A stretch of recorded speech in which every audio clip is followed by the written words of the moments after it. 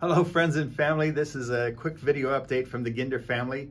We are grateful to be back here in Thailand and so grateful for our time in the United States. So we had two main goals during that time. One was to connect with friends and family and partners, and the other goal was to find and invite partners to join our ministry team. We need about 17 new ministry partners.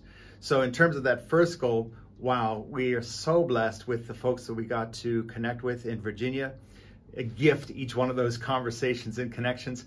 But things did not go exactly according to plan, because during that time, Judy actually had some heart problems and required hospitalization and a pacemaker procedure. And now she is doing so well, and we are so grateful for the care that we got there.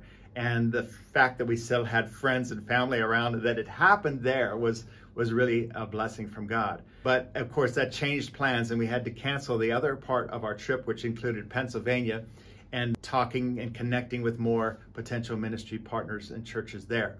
So we are looking for creative ways to connect with people who might want to join our ministry team, but we also wanted to make you aware of two financial one-time projects that we have coming up. One is our Thai visa renewal, which will cost about $2,100. And the second one-time financial project is my master's degree. It has required travel in it.